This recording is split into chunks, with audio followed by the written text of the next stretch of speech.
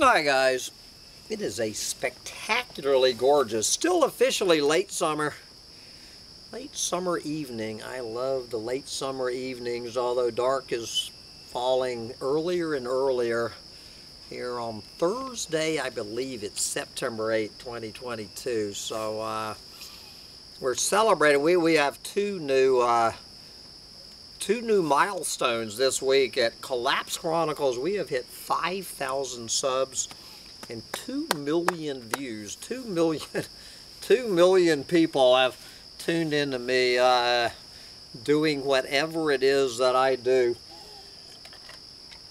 So I really do appreciate my subs and my 2 million viewers now. But anyway, so we're going to celebrate by doing two short, sweet chronicles of the collapse night. So I just was over there on the left side of the dial checking in with columnist Caitlin Johnstone with her rant today titled "Our Entire Civilization is Fake and Stupid."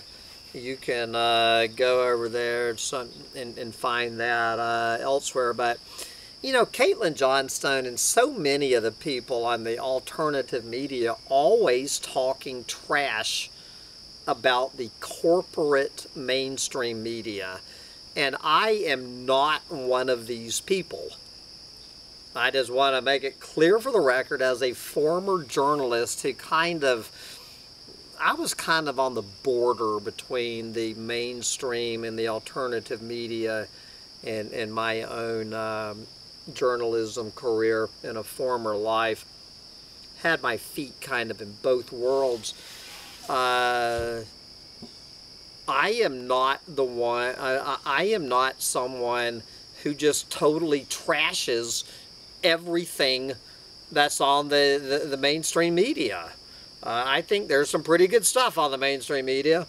So the biggest story on the mainstream media today, the #1 story on the mainstream media, many versions of it, is about the Doomsday Glacier down there, the Thwaites Glacier. You know, collapsing much faster and much sooner than previously thought. And I don't understand how the mainstream corporate media talking about this, what is in it for, you know what I'm saying? I guess maybe it's promoting the bright green lies that we're going to switch from fossil fuels to green energy, and that Florida-sized doomsday glacier is suddenly going to refreeze. You know, other than that angle. But anyway, I figure every doomer on the planet is talking about that story. So I'm actually moving to the third biggest story on the planet, according to Yahoo News. Now, people have told me, like Sam, you do understand that your news feed from Yahoo News is not the average person's news feed.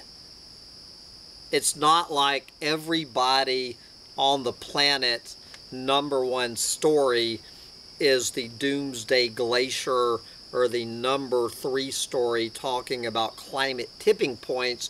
Is that Yahoo News has noticed over the years the kind of stories you're interested in, and that the vast majority of people will never hear about the Doomsday Glacier because, you know, they're listening to celebrity news and all of that crap. So I do understand that Yahoo News has figured out that I am a doomer, and they are sending me stories that doomers would be interested in, which is why it is so easy for me to do. It's a lot easier for me to do my job now, because Yahoo News is saying, oh, this guy is a doomer.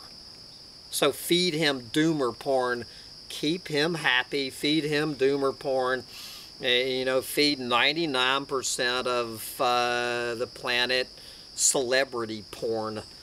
But anyway, even with that understanding, this is right out of Reuters News, and good for Reuters News. Third biggest story on the planet, according to the doomer bots at Yahoo News, that you can draw your own dots between this and the Doomsday Glacier. Reuters News, short and sweet story. Climate tipping points of coral die-off and ice sheet collapse closer than thought. We have another faster and worse than previously thought story. Okay, take it away. This is Gloria Dickey. Gloria Dickey writing for Reuters News this morning. When might the world's bleaching coral reefs pass the point of no return? When would warming temperatures cause the Greenland ice sheet to collapse and trigger severe sea level rise?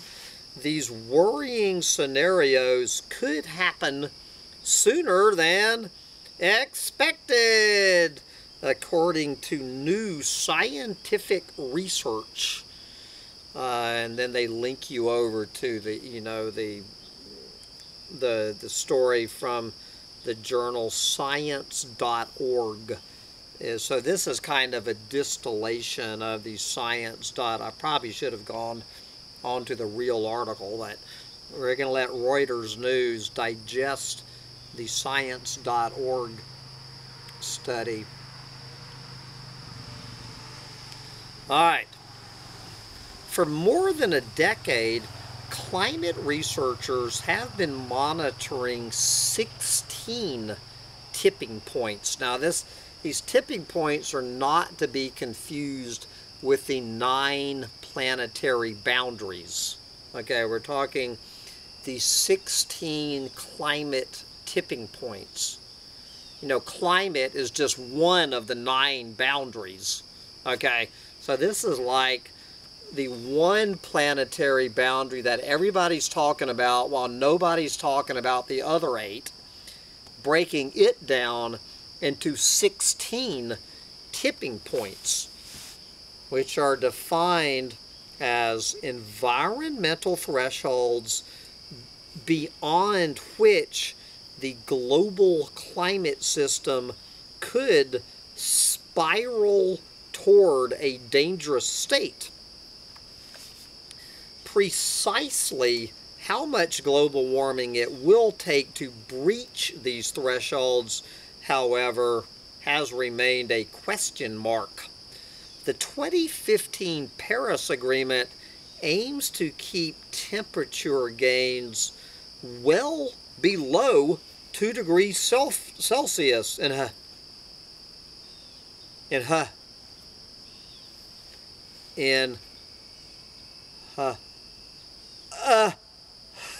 hopes of averting the worst consequences of climate change. But a brand new analysis of more than 200 research papers on tipping points finds it is possible that the world could hit some of these thresholds at the level of warming 1.1 C we're already experiencing now. Yes. This is David Armstrong McKay, a co-author of the study published this morning in the journal Proceedings of the National Academy of Science. Quote, "We can see some potential early warning signals. Already, the Greenland ice sheet is showing signs of destabilization with lots of melt, and there are potentially early warning signs that the Atlantic Ocean circulation might be slowing down, said McKay, who works at the University of Exeter in Britain. The latter, you know, sometimes known as the AMOC,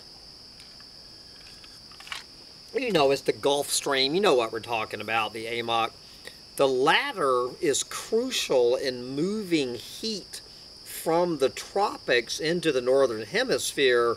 A shutdown would trigger widespread cooling around Western Europe and Eastern North America. So this is how, you know, when the AMOC slows down and things get colder in areas that are now being kept warmer, you will hear these Alex Jones right-wing, climate-changing, clueless morons, you know, laughing about it's getting colder in Western Europe and Eastern North America, because they do not know, they do not care to learn the science of what is happening. Okay, so that's, I guess that's two of them, these tipping points that are already.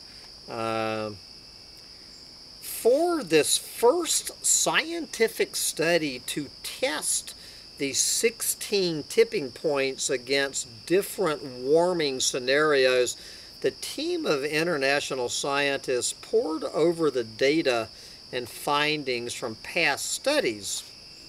5 tipping points. So of the 16 climate tipping points, 5 of them could happen now.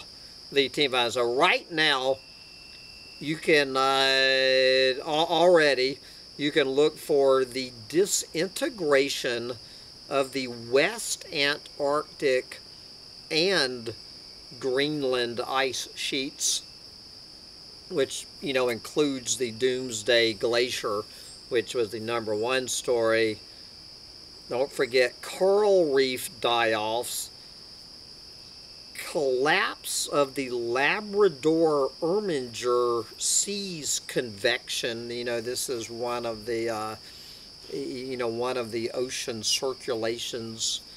And do not forget #5, abrupt permafrost thaw. Abrupt permafrost thaws, which some people call the methane bomb, when the permafrost goes down the toilet overnight. So these could happen now. So looking at that last one, which is a favorite of mine, Arctic permafrost thaw, you know, one of the 5 that could happen any day and is happening. Come on, be honest, it is happening. Would, meaning would release, meaning is releasing huge amounts of carbon into the atmosphere. So if it's not happening today, it will be happening next summer.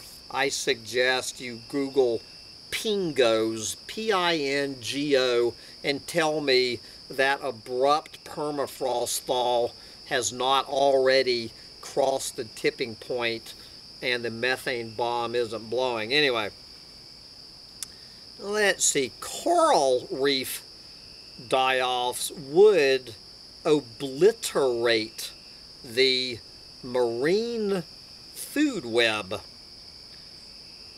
McKay stressed, quote, at the moment, meaning right now, today, at the moment, these 5 tipping points are possible rather than likely. Possible rather than likely, but it's definitely concerning. This is called backpedaling. Okay, this is called a man who wants to see his name printed in the media. Whoever this McKay dude is, he knows damn well that every one of these tipping points have been crossed. That the permafrost is melting, coral reefs are you know, this man knows damn well that they're not just likely but happening, but he's not about to sing. You know, so this is at 1.1. At 1.5 C, you know, which is like next week of warming, another 5 of these 16 tipping points would be reachable, so they don't even break those down. The next 5. So if you believe the 1.1 is already bringing on 5, we go another 0.4 C, another 5 climate tipping points are going to kick in earlier than previously expected. And I don't know when it's going to take for those last 6. Earlier this year, the UN Intergovernmental Panel on Climate Change stated that the risk of climate tipping points becomes high by around 2°C of warming. Again, the IPCC knows as well as anybody that this collapse is happening faster and worse than previously thought. I was listening to some interview with Peter Wadhams yesterday. I wish I had paid more attention to it. I can't link you to the video, where he stated the IPCC is committing a crime against humanity by flat out lying about the amount of sea level rise built in to the cards over the next few decades. Climatologist Peter Wadham is making the claim that the IPCC is deliberately underreporting the threat of sea level rise, you know, from things like the Doomsday Glacier cracking up and Greenland ice sheet melting, and I think he said that the IPCC is guilty of crimes against humanity. They're lying through their teeth, and they know it. Anyway, this is marine biologist Hans Otto Portner at the Alfred Wegener Institute in Germany, who co-chaired that IPCC report. Quote, while the IPCC has formulated more cautiously, yes, we are, meaning folks at the IPCC, we are all aware that 1.5 warming does not take us to a safe haven, close quote. And the world, I guess, according to the IPCC, the world is on track to warm 2.6 C by the year 2100.